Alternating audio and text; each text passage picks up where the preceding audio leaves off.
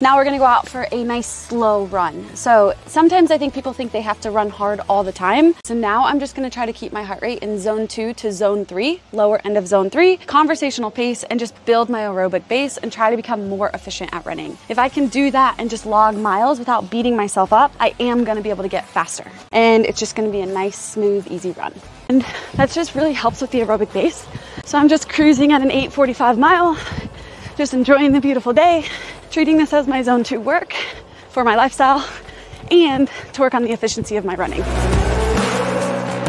Running for me just provides a mental clarity. So when you're not always focused on going fast and you can take a second to just enjoy the scenery, enjoy what your body is doing, it can really help you just kind of organize your thoughts and feel really good.